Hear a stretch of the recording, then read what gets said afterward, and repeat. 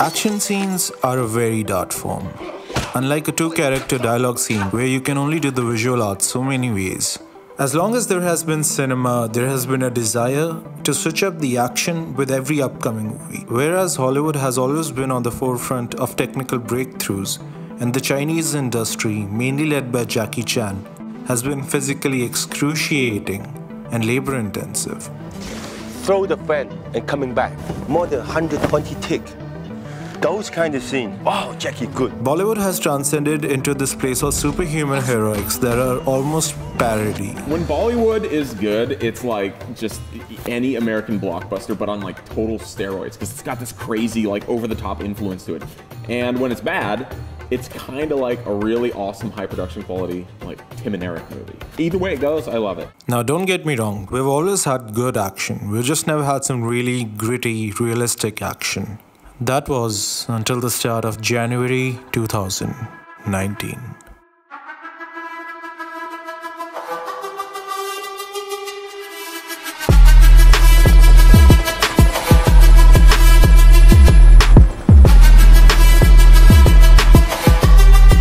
I think a huge part of the success of Uri goes down to the collaboration between the director Aditya Dhar and the cinematographer Mitesh Mirchandani.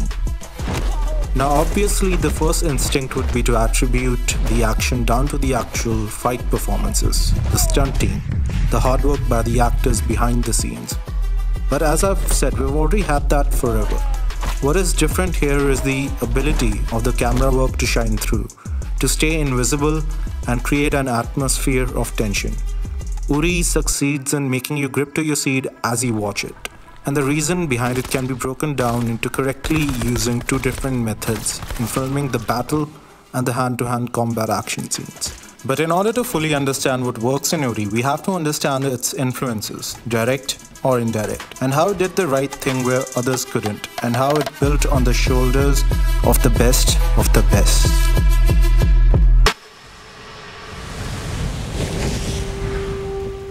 For most of us millennials and younger generations, we have seen a lot of variety of action in the past 22 years. But I think January 24th, 1998 marked a shifting point in cinema. The first 25 minutes in Saving Private Ryan, a movie directed by Steven Spielberg, changed a lot for the movies that came after it. I'll see you on the beach.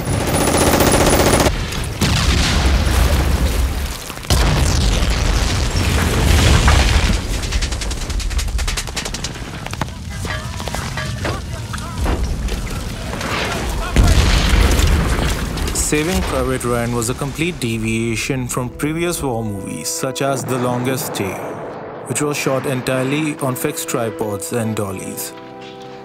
While researching real war footage from combat documentaries such as John Huston's Report from the Evaluations, William Wyler's The Memphis Belle, John Ford's Battle of Midway, and the Battle of San Pietro, Spielberg found a repetition in the way the shockwave from shelling caused the documentarians to lose control over the camera and the steadiness of the footage.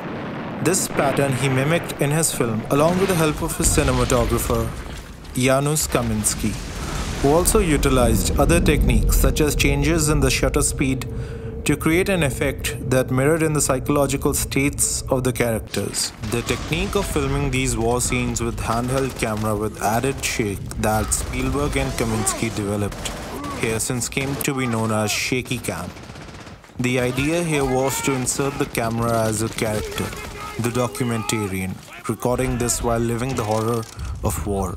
The method strips away a layer of padding between the audience and the cinematic experience. No wonder the movie was hailed as the most accurate description of war by veterans, going as far as to cause PTSD syndromes in survivors of World War II. You were there. Was it like the movie showed it? Yes. Oh, yes. It was just like in the movie. Spielberg knew how to use it as a tool, one used to show emotional stability on screen. In fact, the process of adding camera shake had been in use previously, such as in the 1995 movie Seven, where Fincher used the shake to signify the inner emotional states of the characters. Notice how the camera is completely stable when it cuts to John Doe, but shaky when it cuts to the detectives. In good filmmaking, the camera acts as an indicator of emotional stability. No wonder the word emotion has the word motion in it. Spielberg had used the tool on steroids to elicit the emotion of horror from his audience. This was how he changed everything for filming battle. But in order to see how someone used this tool to change everything for hand-to-hand combat, you have to skip to 2004. Action! Hoch!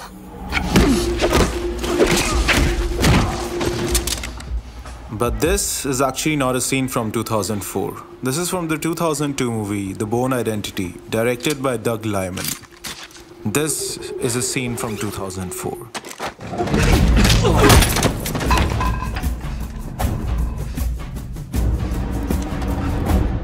Could you tell a difference? Directed by Paul Greengrass, this scene has a lot more kinetic energy and psychological aspect to it, more than the physical. And if you think you've seen something similar before, that's because you most probably have. Indeed, a movie like John Wick is a direct rebuke to the unnecessary use of shaky cam that was almost abused by the directors after Bourne Supremacy came out. And that's what brings me to when I watched Uri, I was on set pieces. The one at the start, the attack on Uri, and the surgical strike itself. Every single set piece has a distinct style to it, whereas the one at the very start feels self-assured and much more in control. The second one feels much more harrowing. This is a good time to mention that this movie was shot on the RE Alexa SXT using the Zeiss Master anamorphic lenses that allowed the low-light sequences to be shot at a much wider aperture with minimum distortion, leading to what I can say is probably the most intelligible nighttime fight scenes that retains as much of those wide angles as possible. And on the complete opposite side, you have the daytime sequence of the attack that utilizes much longer lenses so you can feel the claustrophobia and the individual isolation in the heat of the battle. The second set piece is much more distorted. The camera makes you feel a loss of sense of control that the soldiers in the heat of the battle experienced. And that's what I would say Uri is, an experience. The way the movie is shot doesn't let you be a silent observer to the tragedy or the success. There is a very strong emotional component to Uri, and that is possible because of the mastery of Dhar and Mirchandani on their craft. Where many people rely on shaky cam as a crutch, they exhibit control over the guiding principles of action. The result is Uri not copying what came before, but having originality and a distinct character to itself. Uri makes me happy. It shows me directors can have a sensibility to shoot action scenes on wider shots, have longer cuts, and not rely on gimmicks, but rather blend the technique and the story to a point where they are one and the same.